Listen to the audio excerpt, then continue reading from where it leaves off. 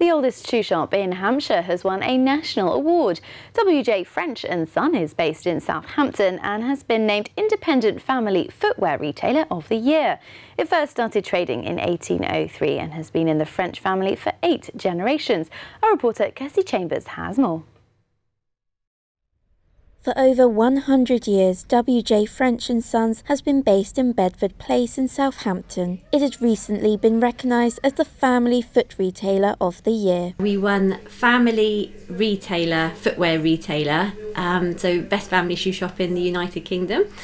And that is just so lovely because we've been recognised for all our hard work. Since opening, it has been passed through 8 generations. Francis French, he started to learn about shoes in 1794 and he started his own shoe shop in 1803 in Southampton when he was fully qualified. And I am the 8th generation of French family.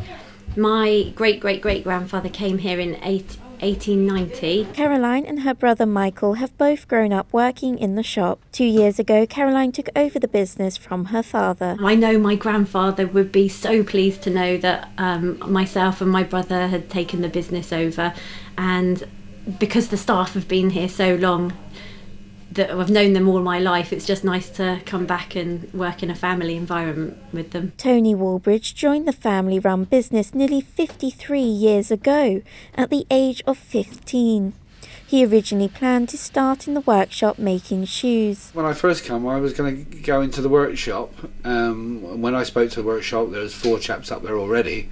And they said, oh no, and they said, by all means come up and get some training, which I did.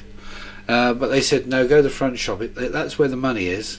It's going to be, because they could see the potential in selling, good quality shoes. They're continuing to hold on to their traditional values. The thing is here, see, where we did a service, you were speaking to the public all the time, and it wasn't just them helping themselves and all that. You were actually measuring the feet.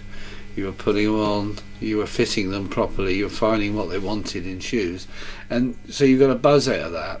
It wasn't just them, and you built up a relationship with the customers, which was nice, and it still is today, because we still try and do it the same way. When they first opened, they would make shoes to order. However, they now focus on selling and repairing. Kirstie Chambers, for That's Solent.